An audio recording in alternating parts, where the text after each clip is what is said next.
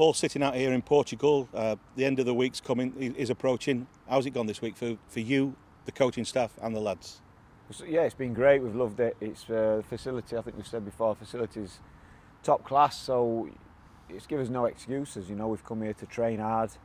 The lads have been doing 4 sessions a day.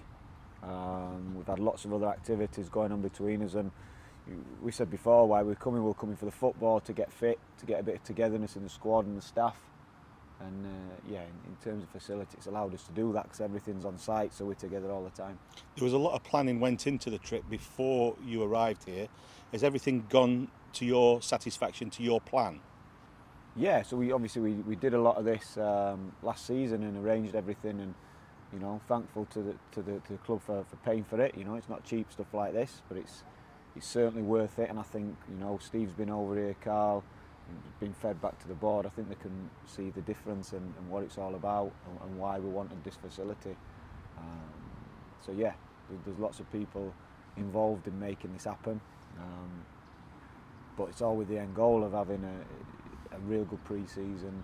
You're just taking a lot of variables out of it, you know, and we've had 2 weeks now over for some of the players. A lot of the players have had a week, and been some tough days, some real good work, hard work, and hopefully then we'll see the benefits of that. You say tough days, but they've responded well, haven't they? The lads are wandering about with a smile on their face and putting in the hard work.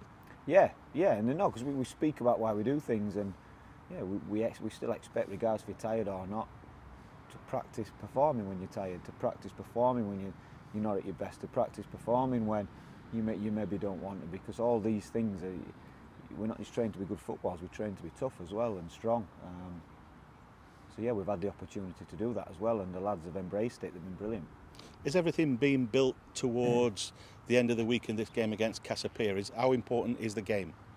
No, the game's just part of the week. So like I say, we've been training very hard, so the game fits into our training schedule. We'll train again in the morning before the game at night. We'll have 2:45, so that the lads spaced around everyone getting 45 minutes, and then we'll have another tough morning Saturday morning, and then we'll fly home Saturday night and have a day off Sunday, and then start again Monday. You play 2 different 11s. Will that include the 2 new lads?